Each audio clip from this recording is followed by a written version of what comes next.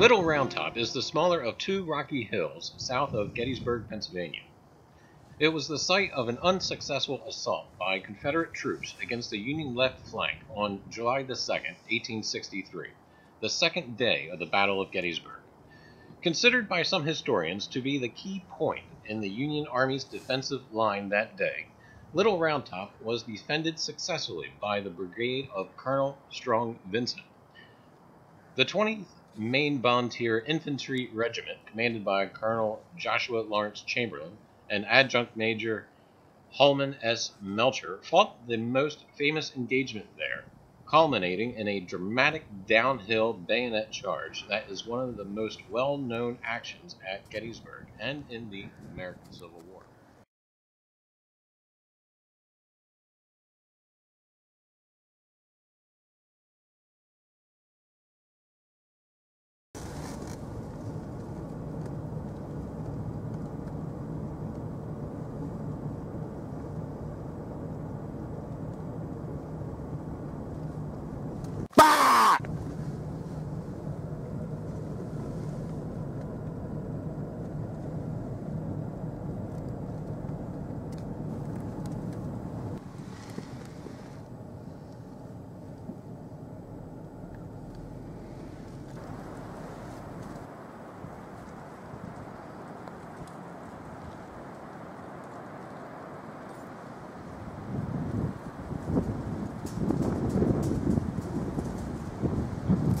The historic Hilltop house, built on the hill above historic Harpers Ferry, the hotel overlooks the spectacular confluence of the Potomac and Shenandoah rivers.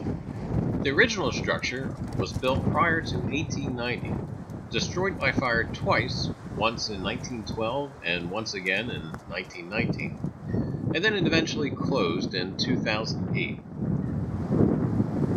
Popular with dignitaries, some of the former presidents like President Wilson and President Clinton stayed there, as well as Alexander Graham Bell and even Mark Twain.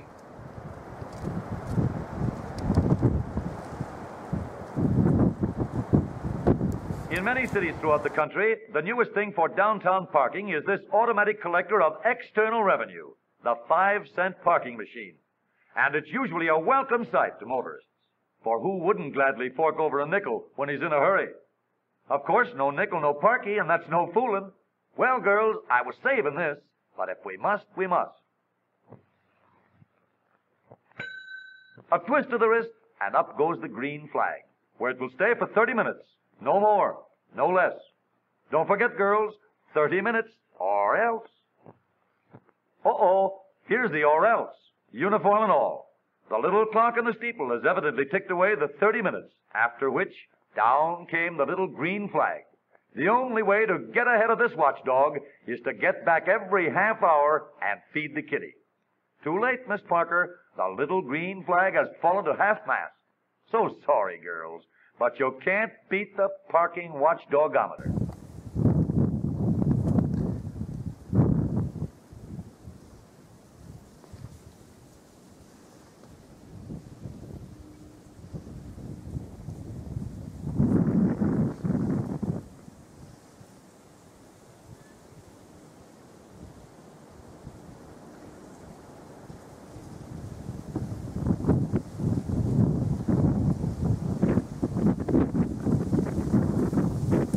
Alright gang, well we stumbled onto a dump site, and remember to save at your Esso dealer. This is plastic. I'm not sure when it came off. I'm sure it was some sort of promotional item. You turn it that way, it almost looks like a head of a bear or something, but there's no telling what it is now, but just remember, you can save at your Esso dealer. Anyway, this bottle dump isn't that bad. Let's see what this says. Allowworth Quality, Philadelphia, PA.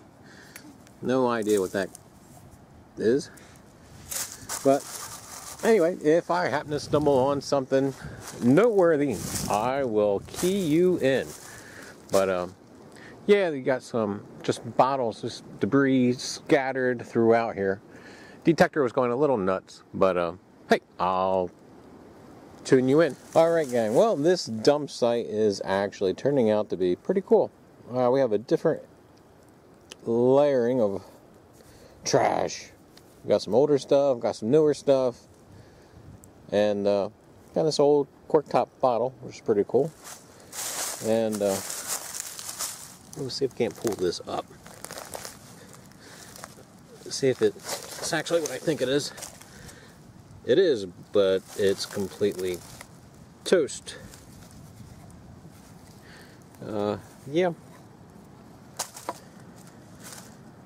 Well, I don't know. I thought it was going to be a old license plate, but no, I think it's just a piece of tin. But it was exciting. Alright gang, well hang in there, I'll show you more. Here we go. Alright gang, now if I was an owl, I think this is the tree I'd live in. Anyway, we're having kind of a slow day, but I happened to come stumbling across this tree and I thought it was pretty cool. And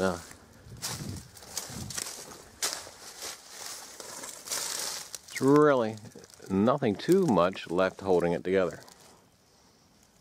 Well, I thought it was pretty cool and thought I'd give you a look at it. You can see right through it. Alright gang, stay tuned. Alright gang, here we go. Well, I think this is the way most horror stories start. Yes, that's right, at the old amusement park. It's only abandoned here during the winter. But, well gang, we are out here for our nighttime hunt. And so far, picked up about maybe $2 worth of change. That is it so far. You can tell the beach is still quite a mess from the nor'easter a couple weeks ago. And, but we're going to push on through. And we have to be out of here by 10 o'clock. That's what time is posted for the beach to close. 10 o'clock. We have to be gone. Otherwise, we will be a lawbreaker, and we don't want to be that. Anyway, so here we go. We're going to try and find money, jewelry, and maybe Captain Kidd's treasure. Oh, that's for a different episode, isn't it? All right. Well, anyway. All right, gang. Hey, you know what? Stay tuned. If there's anything of interest, I will key you in. All right, gang. Stay tuned. All right, gang. Well, after 4 hours of nighttime beach hunt, we got just over about $3. No jewelry. But anyway, surprisingly enough, there has been quite a few people up on the boardwalk. That place. And even though it does say it's 37 by the treasure hunting mobile's thermometer, the wind is actually kicking very, very hard. It started probably in the past half hour or so. There's still actually a couple people up on the boardwalk. Brave souls. Anyway, hey, more power to them. Anyway, we're going to go home and get warmed up. Alright gang, well that is it. I know it's quick, but hey, it's still winter. We got some great weather coming up though. Next week they are saying it's going to be into the 70s. So you guessed it, that's right, we'll be out there. Alright gang, bye.